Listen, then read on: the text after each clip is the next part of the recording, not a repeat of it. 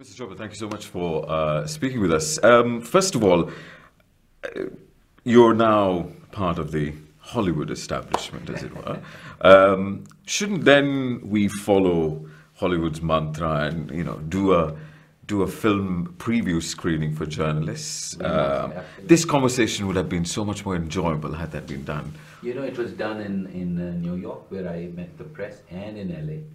And I'm not very happy it's not happened here, because what happened is when I spoke to the people there, it was far more enlightening even for me, very educative. For instance, somebody said in New York, a big critic, I won't name him, said, you know, I see a film every day, sometimes 2 a day. I haven't seen anything new in many years, Vinod, and I saw something new.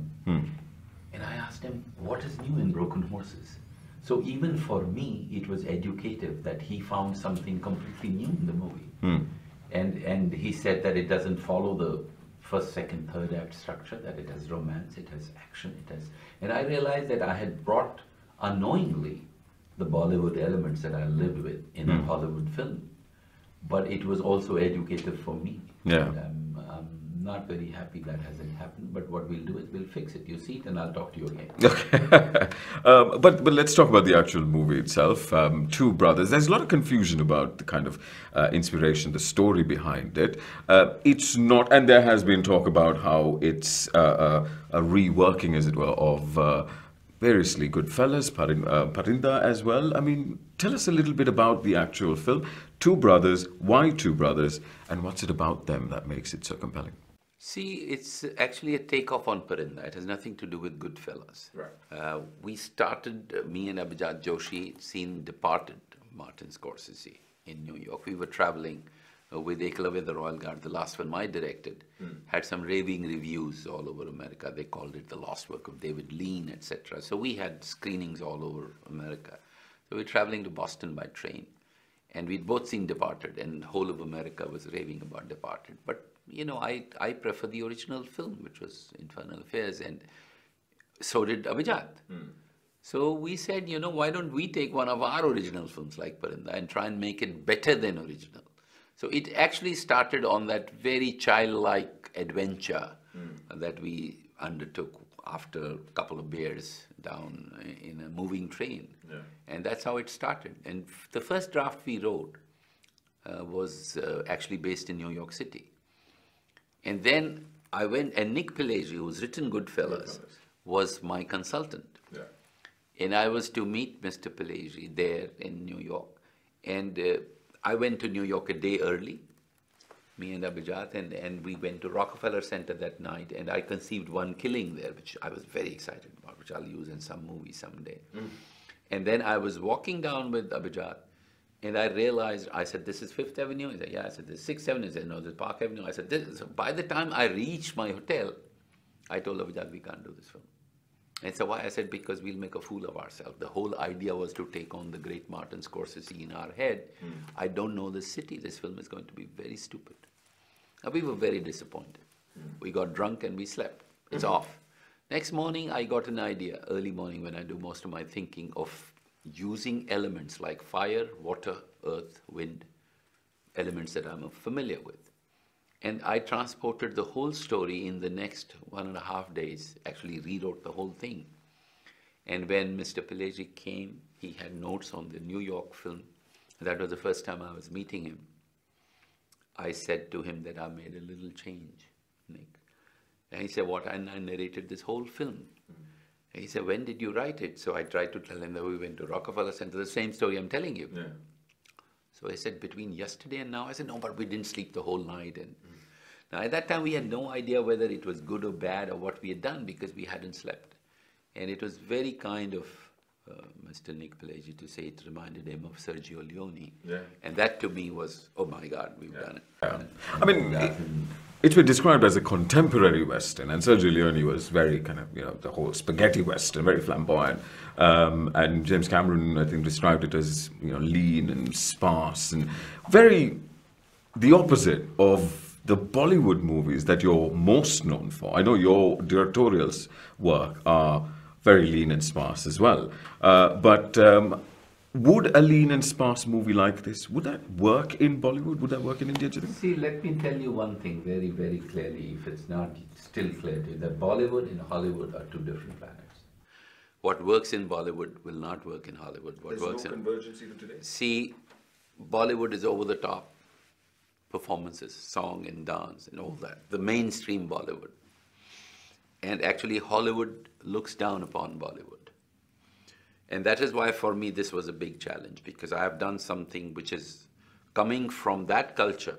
I have done something which is as good, if not better, if we were to believe James Cameron and Alfonso and everybody else who's seen the film in the States. I have just come here after seeing the film and meeting critics in New York and LA, and all of them had seen the film. And I cannot even tell you that after the session in LA, I told my sister, she was there, I said, I need to see this movie. I haven't seen it for 6 months. What is it that they're all raving about?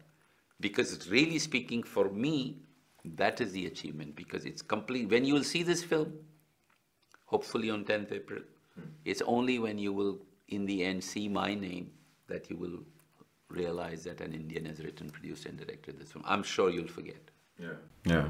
I mean, I'm particularly excited about Vincent D'Onofrio, and you know, I'm a fan of Full Metal Jacket and that iconic scene in the bathroom and all. Yeah. What was it like working with? Completely mad. Completely mad. Completely mad.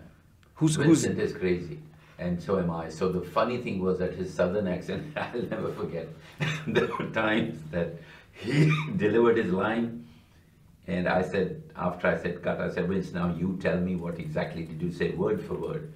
And he used to look at me and change his accent to Indian. And he said, I said, I will kill you if you don't. So the fun between us was that he's from the east side of New York. And I'm from, of course, the east. So I was his brother from the east. And he was my brother from the east. So right. We both like, yeah, he's just, yeah, and you know, for this movie, he's going everywhere in the US, just talking about this film, and yeah, it was great. It was great. I can't see anybody else but Vincent doing it. Doing that, yeah.